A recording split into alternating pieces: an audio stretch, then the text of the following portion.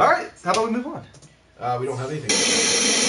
Well, we're also 20 minutes early. No. 10 minutes early. Did you call me? No.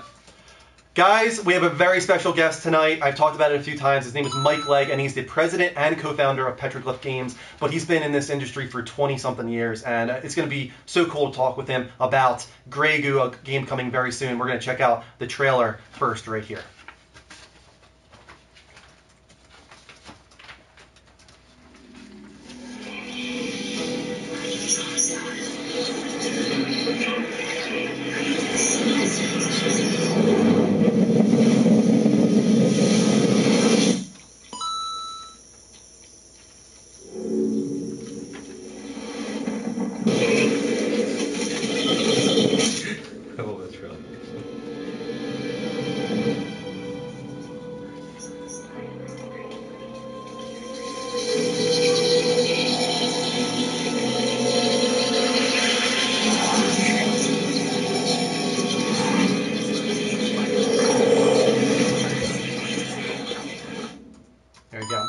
Now, as I was saying, they used to be Westwood. He used to be at Westwood, Mike Legg, and he worked on Command & Conquer, which is like almost like the father of RTS in some ways. Mm-hmm. And that's really, when I look at this, there's a little bit of gameplay from some new dev diary demonstrations and stuff like that. That's the first vibe you get, is that this has this Command & Conquer. No, this is now online. They have this on their official website, guys, okay. greygoo.com. Kristen, could you put up the banner for Mike Legg in a moment? But yeah, guys, check out greygoo.com. See some of the videos they put up, because they've done some dev stuff, some demonstrations on Twitch and whatnot to show off the game recently in the last week or so. So really? They're getting into their push now, because it comes out early next year. Right. Now we get to talk to Mike Legg about that. Let's go to Skype real quick. I'll sign back in, and let's see if we can get a hold of him real quick.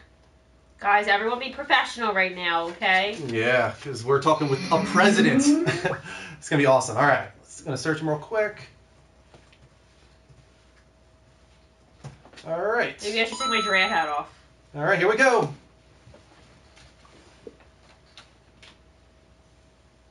Come on now. Hey, Mike, can you hear me okay? Hey, I can hear you guys fine. Can you hear me okay? I hear you great, man. We're just waiting on some video from you. If you have it, of course. I know that hold on. Let me check. I do have video going here. There we go. There it comes. We got it coming? There we go. Yay! Oh my God, it's a parrot! Yeah, that's Nacho. Nacho. Nice. All right, Mike. Thank you so much for coming on to our show, the Level Up Show. This is really special for us because we talked with a few other people that know you, Mike Emerson, Chris Rubier. Awesome dudes. Yes, exactly. And it's just really cool to talk with you now. I got to thank Mike Emerson, of course, for connecting us with you. Really cool guy, and he's been supportive of our show in the past. Oh, Mike is just the coolest, nicest guy. He is one of the nicest people I know. And you seem like a really nice guy. Every time I talk with you, you seem like the most chill and relaxed guy in the world. You have like a bird on your shoulder right now. Just walking around, he's looking like there he is. Yeah, that's Nacho. Yeah, and because of that might not be what some people really envision when they think of a president of a large game studio. So how did this happen? How did you rise through the ranks from your humble beginnings to now? Well, let's see. It started, okay, so I've been doing this now for 28 years, and I started in the mid-'80s actually programming in high school. And me and my buddy Rich wrote an Apple II game, a hockey game on the Apple II. And we had some friends that had just started up Electronic Arts, and we took our game to EA. And at that point, they weren't really doing any sports games yet. And so there was no EA Sports. And anyways, but we got job offers to start at EA after we graduated out of high school. And we ran back. We told our parents that we were going to go start working at EA. And then our parents said, no, we're going to college, because that wasn't a real job. And anyways, so we got to we agreed to do college. And then 1986, I met Brett Sperry and Lewis Castle. They were just getting Westwood Studios started. Yeah. And that's where we got going. And what was kind of cool was my first project was with our Petroglyph CEO, Chuck Krogel. He was running a company called Strategic Simulations back at that time. And my first project was on the Atari ST, doing a game for SSI, and that was 28 years ago. And then now, as of today, Chuck is our CEO. Very cool. That's awesome. That is awesome. Yeah, I mean, Westwood, so many people know Westwood for the Command & Conquer series. And I want to go back to Chris Rubier because I remember asking Chris, because he was involved in so many of them, what was his favorite Command & Conquer to develop, but also, of course, to play. And he said Generals. Now, I wanted to get your opinion on that too. What is your favorite of the ones that you've worked on, and also which is your favorite to play? Well, I gotta say, I'm primarily a programmer, and even at Petroglyph today, I'm still like pretty much my full-time job is software development. I do programming, and so while Command & Conquer and Doom 2 was our first RTS at Westwood, I was working on the Kyrandia trilogy, and then Phil Goro, one of our other guys, he was working on Eye of the Beholder, and Joe Bostic was leading the charge on Doom 2, which then after that was Command & Conquer. And so I was lucky enough, I got to do, what was really fun was I really good buddies with the audio guys, and I got to do all the death screens for CNC. So the Doom 2, all the way through Command & Conquer 3. We were working on Command & Conquer 3 at Westwood, and I was the lead programmer on CNC 3, and we had a lot of our crew from Petroglyph that was working on CNC 3 up to that was where EA decided to relocate us. That's where we started Petroglyph. And so what was really cool was after we handed off the project to EALA, and then there was quite a long time before the game finally, where Command & Conquer 3 came out. I was delighted to still hear my death screams. They kept them in the game, which I thought was just hilarious. That's so cool. And anyways, but I guess my favorite one for me, I love the Red Alert universe. I love how crazy and weird science it is. And I thought the videos were a ton of fun. The characters, everything very tongue-in-cheek. Tanya. And it was just such a blast. And so I just loved all the weird science there. It was just so wild and fun and imaginative. Right, and there's a lot of people that agree with you, actually. A lot of people in the chat are saying they love Generals and all, but Red Alert 2 was definitely the one that really set it apart for them. And so, you're not alone with liking that, and it shows, I guess, in your fan base, too. Yeah, Red Alert was my first one, so it always has a special place in my heart. And Tanya and Tesla coils and all that good stuff is just going to And the dogs. And the dogs, yes, definitely. There is some nostalgia there for sure. Which brings us, of course, now to Grey Goo. We showed the trailer before calling you up, and I'm sure it built a lot of excitement in the chat room because we also showed a little bit of the new this Twitch stuff that happened recently, which really kind of calls back to some of that classic, it seems, Command & Conquer.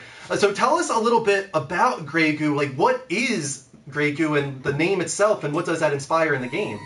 Well, Grey Goo is a term, it's a term for nanotechnology run amok. Okay. It's a term for, from what I understand, it's a term where if nanotechnology or nanobots self-replicated upon themselves and continued to self-replicate, what would be the physical manifestation of that? And the term that kind of scientifically came about, I don't know how official it is, but the term is Grey Goo. And because it's very amorphous and almost kind of like wet cement, very liquid-like. And so that's the core, that's the core concept behind it, is that we have this all-new faction, which is the Goo. The game is we call it a modern RTS with a real shout-out back to the classics. And this is the game, an RTS game that is the closest, like, kind of taking us back to our CNC roots that we've done. Because as we progressed through the years, publishers have always encouraged us to innovate and kind of change and break the model and try new weird ideas. And this one's really fun because when we got together with the Gray Box guys, they were like, let's take it back to old school. They're like, let's have a game with all the modern, nuances of, DirectX 11 and internet play and, Steam integration and all the good stuff that we have today. But very classic RTS style gameplay, where we focus, like I said, 3 very unique, different playing factions, and bringing back more focus into like base building, and then also let's see, basically, yeah. So like that, kind of just taking it back to the roots. We put in a LAN party mode, so you don't even have to be connected to the internet if you're having a LAN party at your house. You can play that, and so that's what it is. We're just like a really modern RTS, but like really having fun taking it back to old school. Now, is the Goo specifically that faction? Would you say that differentiates it from the other RTS games out there? Is that your big separation? Yeah, that is a really wild one. I mean, we have the human faction, we have the beta faction, and we have the Goo faction. Yeah. And the beta faction is very, they're kind of like your very jack of all trades, style faction. I think they'll be the one that people are most familiar with. And then we have the human faction, which are the humans that are, very evolved, into the future. Since the game's a science fiction game and takes place in the future, we've got that. And the humans have some really, really kind of fun, cool nuances about them tech-wise. But then the Goo is the weirdest, coolest, bizarre faction we've ever done. And it's even the Goo, even in the game, is not a rendered, modeled, textured, animated. It's completely when it's in its amorphous phase. It's completely it's Goo. It uses Metaballs technology and flocking algorithms, and we had a guy named Eric Yiskis. He's one of our tech directors. He worked on it pretty much full time, of how the Goo climbs around, how it traverses the terrain, how it grows, how it shrinks, how it blows apart, and so the Goo is very weird. Now, once you decide a hard choice that you want to make with the Goo, like what type of units you want to make. Like you might want to make artillery, or you might want to make, scout units, or you might want to make, tank style units. You can then choose to morph your Goo into more of a solid form, and that'll morph into those kind of units that now they cannot morph back into the kind of the liquid state that is Goo. So it's like a T-1000, only stuck that way. And it's really amazing too, because there's no really base building for the Goo, so it's always on the move, and it's always eating. It consumes everything. So it consumes enemy units, it consumes enemy bases, it consumes resources on the map. It grows, it spreads apart. So when you're playing Goo, when you start playing it, it feels very much like the easiest faction to play, because you have one Goo and you just move it around and you start consuming. Sure. But eventually you start realizing that, man, when you're controlling like 9 different mother Goos across the map, that's a lot to keep track of. And so it's a pretty finesse style faction to play for an RTS. That sounds so interesting. Yeah, it sounds very complicated. I mean, what you were saying before about the way that it moves around, you can see that from the dev, the behind-the-scenes dev stuff that you guys put out recently. It's so much fun, especially the way it just goes over. It climbs over any terrain. And for somebody, I've played other ones, and it's very basic. For instance, StarCraft is one of the ones that comes to mind. I know it's not, but like you need to move your base. It lifts up in the air, and the one unit just moves across the screen and then drops down. It was very advanced in the way not only it moved, but in the graphics and the stuff that you had, the technology you guys had to use behind it. Something that 10 years ago you guys realistically wouldn't have been able to do, not in the way that you've been able to do it now. So yeah, it was really a wild problem to solve. I mean, that was our biggest head scratcher when we started, was how are we going to create this stuff, and how are we going to make it move, and how are we going to make it look, and that was definitely like a big technical challenge, and a lot of fun to kind of figure out how that was going to work. Now, you mentioned Greybox earlier, who are, of course, publishing the game, and we're always very interested in the publisher-developer relationship, and we wonder how that works exactly. Like, for instance, you at Petroglyph, do you guys have this idea for Grey Goo and then you have to shop that around to publishers? Or is this an idea that Greybox has and they're like, we got to find the developer that is capable of making this the way we want them to make it, and that's why they came to you? What happens there? It's kind of a mix like that through our years, both Westwood and Petroglyph. Half the time it's some new idea that we kind of scheme up and we take it and we shop it around and somebody jumps onto it and says, hey, this is really cool. And then other times, publishers come to us with an idea and go, hey, what do you guys think about this? I mean, that was like when we started Star Wars Empire at War. Yeah. Our first game with Lucas. We had just started the company, and we went to them to go pitch a new game concept that we wanted to do, and then they were like, oh, no, we want you guys to make a full Star Wars RTS, with space combat and land combat and, a galactic level, and we were like, awesome, let's do it. And so that's how that kind of kicked off. So with Grey Goo, the Gray Box guys had this idea. They wanted to make, like I said, they wanted to make a kind of a throwback RTS that really kind of took us back to the roots. That what people always thought was fun, about real-time strategy. They wanted to kind of pull that back and make people kind of be reminiscent about what was fun about RTS and what they loved about classic RTS. And then, but like I said, with the modern technologies, and they came to us and they had the idea for doing this whole sci-fi storyline. It's a really epic story, and they pulled in Weta. We've been working with Weta Workshop on this in New Zealand, and that's been really cool too. So they've been kind of helping kind of craft the ideas for like the alien races and the world and the terrain and the biosystems and kind of how everything works. So in this case, it was something that they kind of shopped to us, and then we kind of ran with the pitch and pitched it back at them. Yeah. And it was great because they went through 30 developers, they said, and they slowly narrowed it down. And it was really fun because we get these reports like, well, you're in the top 20, and then you're in the top 10, and you're in the top 5. And it was like, it was quite a nail biter, because we were making it so far along. And then finally they said, hey, we chose you guys. That's got to be a huge ego boost in a way, because, I mean, they got this idea, and you guys are the prime candidate. You have the pedigree to make this the best RTS that they could have imagined, and that's got to be awesome for you. Yeah, it was so awesome. And, when we met with those guys, it was like kindred spirits. I mean, they came out, they visited us, and then we went and visited them in Houston.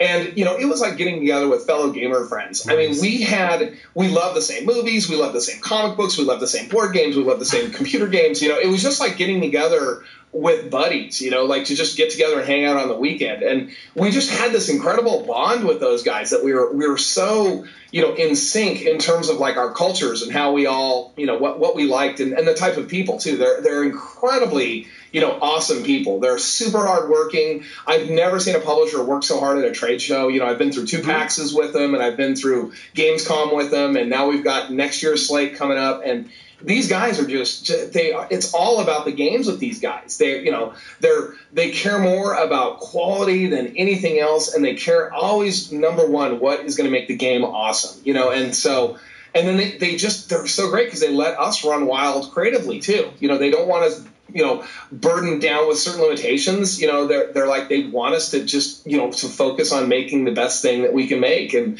so we absolutely love working with them. They are just a blast. That's awesome, man. I was actually a little curious. I remember when you guys first put out the first trailer for this. It was very odd, just in the sheer fact that all you saw was the Grey Goo, shooting down from space onto a planet with, different creatures that kind of look like elk or something like that. And there was a lot of talk like, oh, is this, prehistoric? Is this back, early times? So my question is, and this happens a lot with, developers making games, they hear all the talk and the rumors about what their game is going to be like. What is it like for you, as a president of the company and everything like that, seeing all the rumor talk and being like, oh, you guys have no idea what's up our sleeve? Oh man, it's awesome. I mean, I am so blessed every day because, like I said, most of the time, I'm working in the code. I work primarily like on our audio technology with Frank Klepacki, who's our composer, and I work on our technology council. So, and I've from day one at Petroglyph, I've worked on writing our engines and our technology and everything. And I come in and I'm just humbled and blown away by how I see like what the art team is doing, or what the design team is up to, or what kind of new music that Frank is creating, and it's just and then also from a technology point of view, the technology that the programmer team is creating is just I'm just constantly humbled because man, we're always learning new things, and we're always adapting, we're always learning and getting better, and yeah, it's just been amazing. It's such a cool thing because I can't wait, for everybody to jump in and start playing this and be able to start playing this with people. Yeah. And for me, I'm a turtler. I love turtling in RTS. I love building bases, and so I love the human faction. And I'm really excited because we can now. I love the idea that I can play co-op with friends, and I can turtle and play with the public. Yeah, I have one final question for you, but I hope that you don't take it the wrong way, because you guys obviously you have this pedigree in RTS, and people respect that for that, and they know you for that. But I'm wondering, since you've done this genre for such a long time, is there any desire to branch out to another genre? And if so, what is the one genre that you would like to go into a little bit? It's funny. We love strategy games, we love, that's our expertise, we at Petroglyph, we've done some turn-based strategy and real-time strategy, and we love strategy games. We're also huge, RPG fans, and we've got guys at the office that have also done work on, on RPG, because there's a lot of, there's a lot of crossover between RTS and RPG. So if we were going to go, I'd love to make an XCOM style game too. I love XCOM. Cool. Yeah, it's just so cool, and I love turn-based strategy. So that would be awesome. But I think it would also be a blast to make a really cool RPG as well. Cool. Very cool. We have some people in the chat that were asking a couple things. I mean, the one is probably the one I was anticipating everybody in the chat asking, and everybody just wants to know. They love your series, and other companies have tried to do it. Do you guys have any plans on trying to port any Command and Conquer titles over to console, PS4, Xbox One, anything like that? Oh, you mean bringing over CNC? Yeah. Well, we don't Electronic Arts owns the EA, the CNC license, and we've talked to them before about how we would love to, get back into that franchise. We've got, Joe Bostic, who's our creative director at Petroglyph. He was like the original, CNC co-creator, and, we love that world so much. And, we've approached EA at times, and just say, hey, keep us in mind if you guys, want to do this. They had the Victory Studio, which closed down, and they were working on the next CNC. Sure. And they just scrapped it, so we, that's something we would love to jump back in and do. We have done console in the past. In fact, we were working on, we had a game called Universal War Earth Assault that played on Xbox 360, and it played on PC interconnected on Games for Windows Live. Okay. Just Games for Windows Live just ended up not being a very good thing. Yeah. And so nobody cared that the games were interoperable, but we had it playing on console, and you could play it with a console controller. And man, it is so hard to make an RTS work on a console. We worked with one of our interns. He was over working on Halo Wars, and so we were talking with the Halo Wars guys, and we were talking with EALA because they were working on Red Alert 3 for I think PlayStation 3 at the time, and we were all trying to come up with a shared control scheme that was set like an industry standard.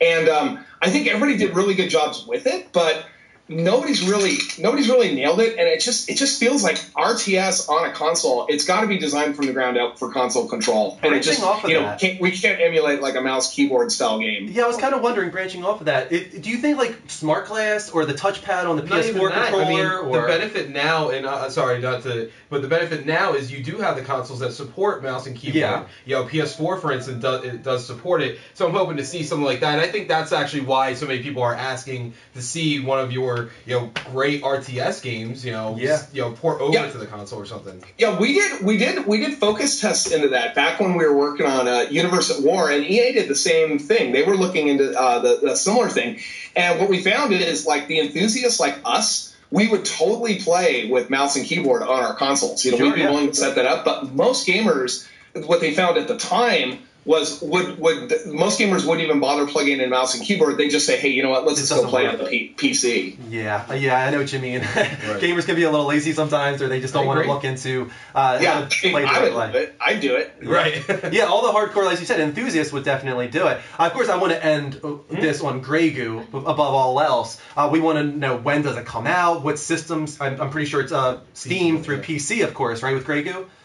Yeah, it's PC. It's PC Steam right now. That's one we've announced so far, and it's coming out very, very early 2015. So we've pretty much got it all in the can, and it's coming really, really, really soon. Is there any beta plans for Grey Goo at all? They're currently we're still kind of analyzing the options on that, and it hasn't been completely locked down. We had an alpha test, which we gathered a ton of great information from. We had the fans. The fans helped us a lot in the alpha, and then we've done a lot of focus test groups. So we've had a lot of like private testing, and then on top of that, we've had a lot of testing done like at the trade shows. We've gotten a lot of feedback, and we've responded to all that feedback. So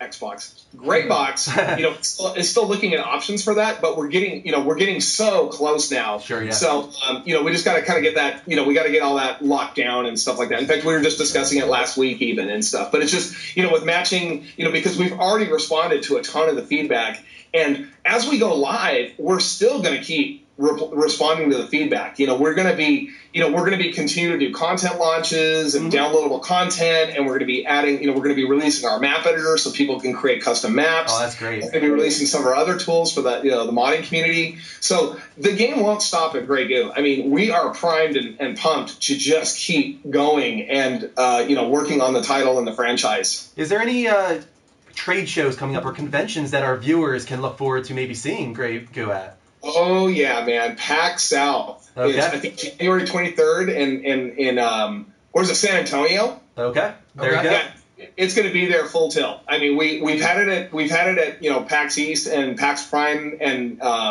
Gamescom this year, and we had a total blast, and we met so many awesome gamers. And now because Grey Box is based out of Houston, so they are fired up that they're actually having a PAX. Right. Gosh dang, December, January. I mean, we're not that far away. No, not at all. Okay. And it'll be full on at PAX South. I'm sure a lot of our chat room viewers right now are happy about that. Right, and if you ever get to the East Coast for PAX East, I don't know if you go there. Hopefully, we get to run into you there. That would be great. Oh yeah. We went out for PAX Boston, and we had a blast, and just awesome people, great vibe, and man, it was just so much fun. Awesome, man. Well, hopefully we get to run into you this year, maybe. But yeah, that would be amazing. Else, Drew? I think Puss was saying something in the chat room, but I'm not sure if he's joking or not. He says that he needs a key code for Red Alert 2 because he lost his. No. What? Is that a joke? Yeah, I think it's a joke. I think he lost his. Have him email me. You guys got my email. I mean, it's pretty easy email to figure out, obviously. But you guys go ahead and email me, and I'll see what I can track down. Well, you were the nicest guy, man. Thank you so much. It's been a pleasure to talk with you. I'll tell you what, man. The whole command between Chris, Mike, and Mike. I mean, that team must have been awesome for all you guys to work together, and probably everybody else that works. So you guys seem like a really, fun, chill, very down to earth group of guys. So. Oh, I love those guys too, man. Mike and Chris are just so awesome, and I think Chris told you guys the story about how he started a video. He was working at like a video rental store. Yeah. He was working with Ted Morris, who's the executive producer on Grey Goo. That's where. Wow. Ted was the video store manager, and that's where Chris got his start. That's a small world. So funny. He said even a smaller world, like Joe Kukin, who plays Kane. This is a funny story. He and I went to high school together, and so that's where kind of he got his start, into Westwood and everything with Joe. So. It's just kind of funny. People are like, "You went to high school with Kane?" And it's like, "Yep," and he had a full head of hair. That's so cool. Mike, everybody in the chat loves you. They love not only the time that you've taken out of your day to talk to us, but just the amount of information that you're able to give. And so there's a lot of great feedback for you and your series, both past and present. And we can't wait to see what comes out of this and future of Grey Goo and you guys. Well, guys, thank you so much for inviting me on. I'm so glad, Mike. Made this connection, and I've been really enjoying the show. I've been going back and watching the archives, and I watched, and the Chris was great. It was a total surprise. I'm like, hey, there's Chris. That was awesome. I was going back through and stuff. So, I just want to say thanks for the opportunity, and I hope we can do more of this stuff with you guys, and just keep up the great work. And let's definitely get together and say hi at PAX South, man, because I'll be there the whole time. We'll definitely be at PAX East. Yeah, maybe not PAX South. I don't know. We'll see. I'll get a plane ticket, go for a PAX day. East also in Boston. Great, because we're on the East Coast here. Yes, we're in Jersey. Right. Yeah. So, but definitely we would love to meet you, Mike, because you seem like the most chill, down to earth guy in the world, and we're so happy that you came on the show. So thanks again, and take care, man. And Nacho. Bye, Nacho. Keep up the great work. Oh, and Nacho. There he is. See you, Nacho. Bye, Mike. Bye. Thanks, guys. Have a good night. You too, man. Oh, sorry, I cut him off there. I knew he was going to be the nicest guy. Right. I could tell from every email I had with him that he was just such a chill guy, and it really comes through now in our chat. Cool. I hope you guys enjoyed that. I know that every now and then, you guys don't really want to hear this kind of information, but I think it's awesome when we get the chance to talk with actual industry people here. I mean, God, this guy's the president of a game studio. Can you